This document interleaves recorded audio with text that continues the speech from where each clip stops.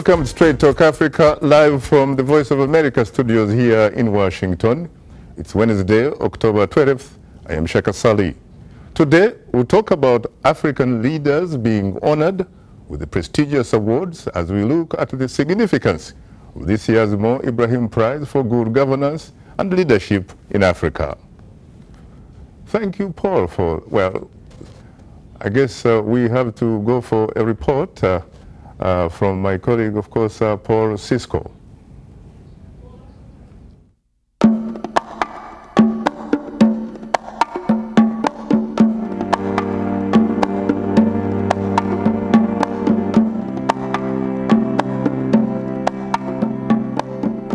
Nothing is as important as ensuring the quality of governance and good leadership in Africa. 2009, again in 2010. No one met the criteria for the African Leadership Award established by Sudanese-born businessman Mo Ibrahim. $5 million in prize money to a former African leader, setting an example of honest, democratic government. The head of the prize committee is Salim Amen Salim. Ladies and gentlemen,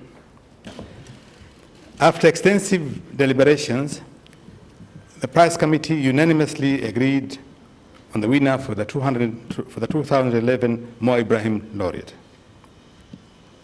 It's therefore my honor and privilege to announce the winner, President Pedro Perona Perez, the former president of Cape Verde.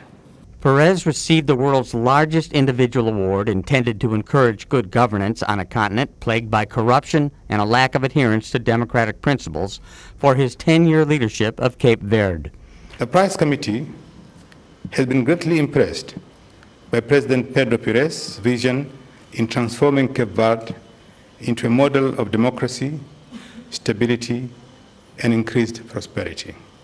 Throughout his long career, President Perez has been dedicated to the service of his people, including those in the diaspora, while retaining his humility and personal integrity. The foundation rates governance across Africa annually. Sudanese businessman Mo Ibrahim created the award and foundation. Governance for us is the main challenge, and it is the single most important issue if we're really serious about development in Africa. And what is governance? It's a basket of public goods citizens expect from their countries. So we don't judge on basis of declared intentions, declared policies, programs, but we judge based on the outcome. President Perez is praised for emphasizing food security, education, and the health of his citizens, bringing economic development to Cape Verde, for his human rights record, adherence to democratic principles, and the rule of law. And the Nobel Peace Prize on Friday, awarded to 2 African women and 1 from Yemen. Liberian peace activists Leymah Gbowee and Ellen Johnson Sirleaf, Africa's first democratically elected female president, received the prestigious honor for 2011 along with Yemeni peace activist Tawakkol Karman. It is the Norwegian Nobel Committee's hope that the prize to Ellen Sirleaf Johnson, Leymah Gbowee, and Tawakkol Karman will help to bring an end to the suppression of women that still occurs in many countries and to realize the great potential for democracy and peace that women can represent. 2 other Nobel Peace Prize winners are remembered this week.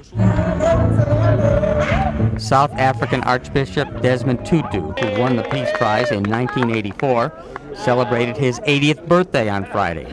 And Kenyan Nobel Peace Prize winner and environmentalist Wangari Maathai, recognized for her contribution to sustainable development, democracy, and peace in 2004, was honored with a state funeral on Saturday.